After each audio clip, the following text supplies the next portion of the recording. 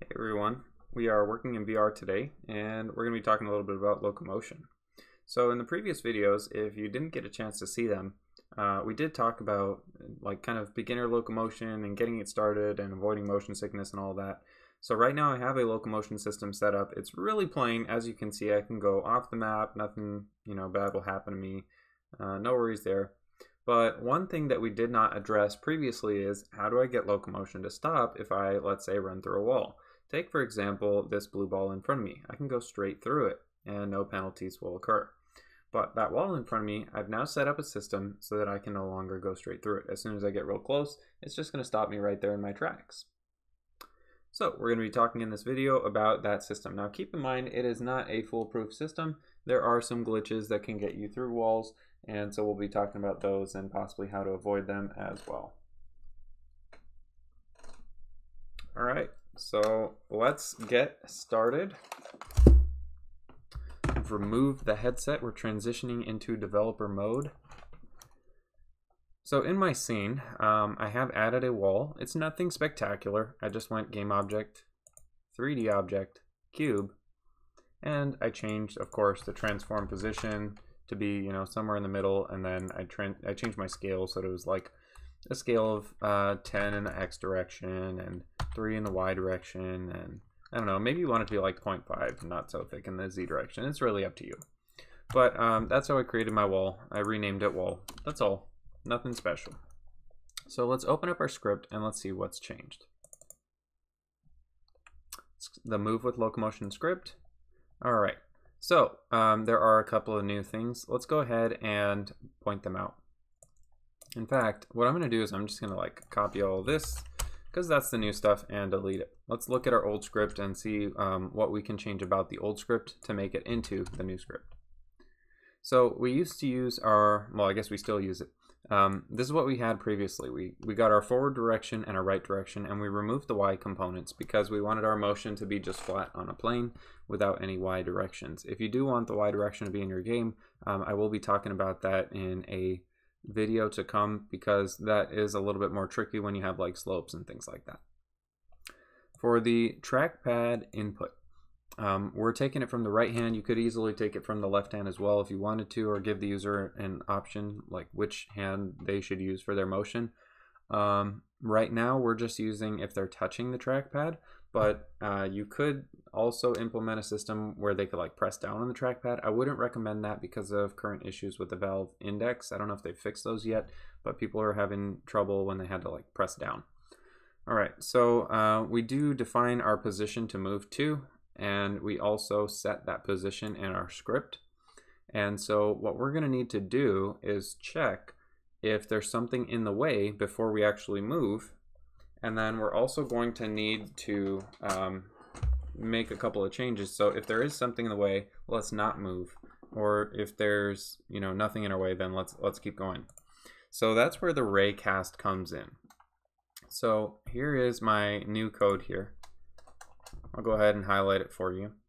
I've written just 3 lines. So the first one is defining a ray. When you do a raycast, we're basically drawing out a ray, as in like a mathematical ray, a point with a direction. And so we need to tell it an origin and a direction. Now the origin is the place where the ray starts, and the direction is where is that ray pointing to. So ideally, our origin would be where our player is located, and our direction would be where the player is about to move. So if we can set that up, that would be awesome. Well, our viveCameraEye represents the player's head's location. So that's a good starting point for our raycast system. We'll check if there's something starting from where their head is located, going in the direction that they're about to move. And then we have to save a little bit of data, the raycast hit.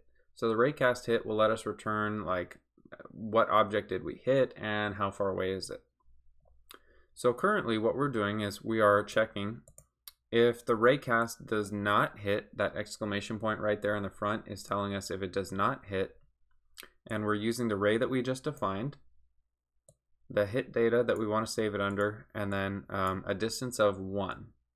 You can easily change this distance. It doesn't have to be 1. I've artificially chosen 1 as the closest a person can get to the wall.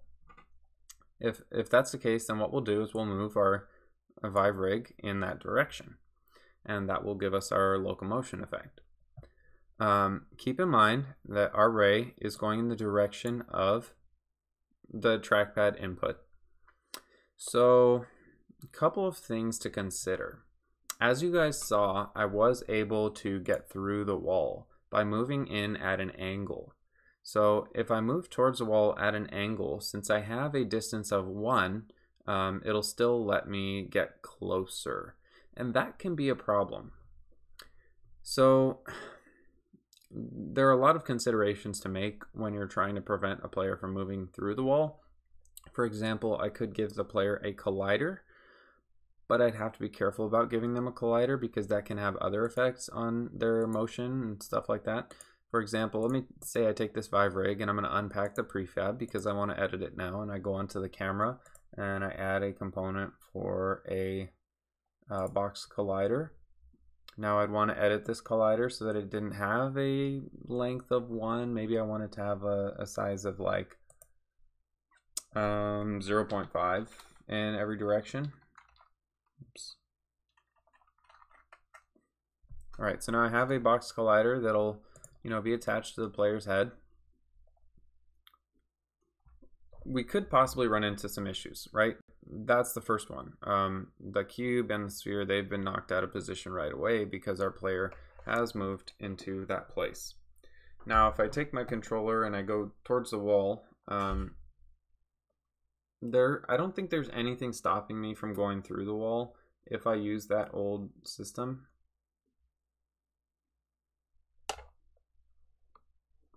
I think I should still be able to go through the wall.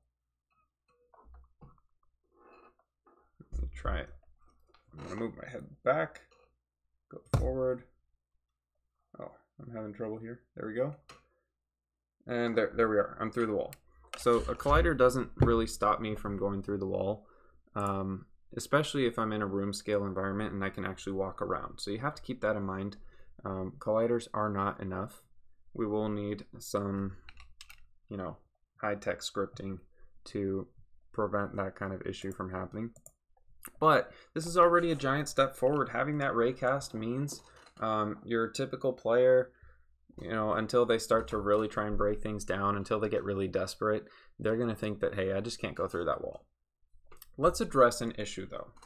So some of you guys kind of thought this in your head, and some of you maybe didn't notice. We're checking the direction from the player's head. What about from their feet? What if there's an obstacle that's maybe like half the body's height and it's preventing them from moving forward, but they can still move forward because their head is above the object? An example, a great example, is like these spheres and this cube. You shouldn't really be able to walk through them, but with our current locomotion, you can. We need to add, pretty much another raycast. So currently we're just using the raycast for their height, but what about the raycast for their feet? Well, before we can raycast from their knees, let's say, we should probably know how tall the player is. So we're going to make a couple of changes to our script. Starting with, we're going to do something at start. It really shouldn't be at start. We should, create some kind of function that the players get to determine when they set their height, but we'll just do it at start, just for simplicity's sake. So what we want to do is we want to have some kind of, I'm going to make this one private, and this will be a float height. We want to define our height. So height equals, and our height should really be the viveCameraEye's height. viveCameraEye.position.y. Simple as that. We're just going to get the y coordinate of the viveCameraEye. So let's try this out and see if it works. So this should define our player's height. Oh, you know what? Even if it works, we won't be able to tell. We want to Debug.Log our height. All right, now we can figure out if it's working. So when I press play, we want to make sure that it's giving us a non-zero height, because if it does return 0, then that's not too helpful. So our height should pretty much match up with the y coordinate right here. It should be about 1. So let's check our console, and as you can see, we do have a y coordinate of about 1. Perfect.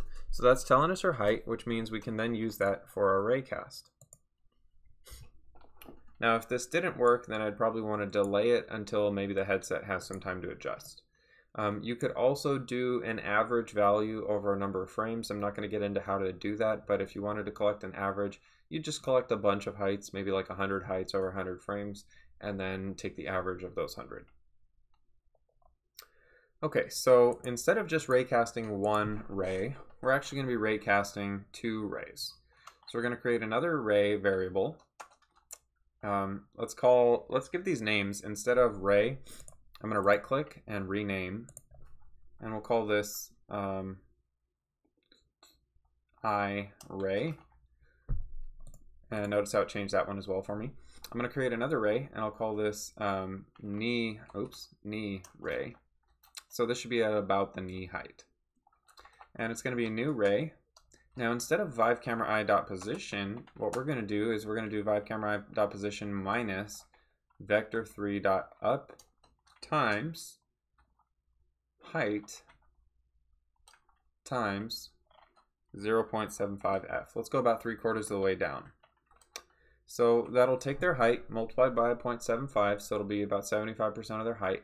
And then the up vector 3 is just 1 in the y direction. So we're going to be subtracting in the y direction by about 0.75 times our height. So that'll be our new origin, and then we'll go in the same direction, position.